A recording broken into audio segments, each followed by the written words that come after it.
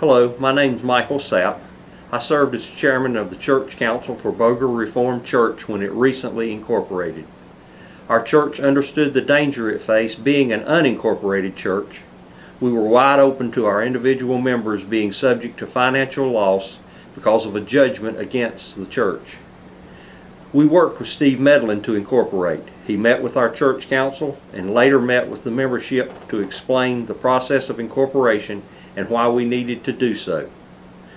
We understood what was being done the entire time the process was going on.